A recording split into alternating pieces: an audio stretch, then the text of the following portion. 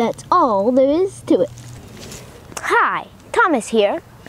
Just dropping a seed in a hole might seem like a simple thing, but it's really a way to change the world. Any tree, flower, herb you can help get off to a good start is a step towards making everything better. While trees in the forest can go any way they want, people need a little more direction if they're going to make big positive changes in our world.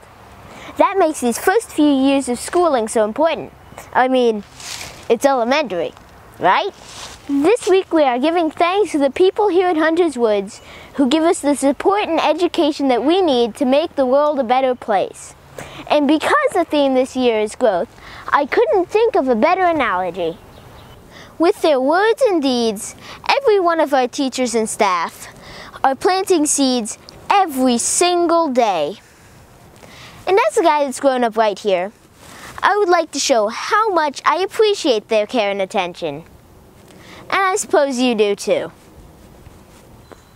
In addition to our week-long activities, we'll also be sharing some gifts with our gracious gardeners. Think of it as fruits of our growth, like this. Today's 10 random gifts go to Miss Dilfer, Mr. Muth, Miss Crows, Miss Granados, Miss Mazer, Miss Richwine, Miss Hinson, Miss Singh, Miss Washington, and Mr. Daniel Hernandez. Thanks. Now back to the studio.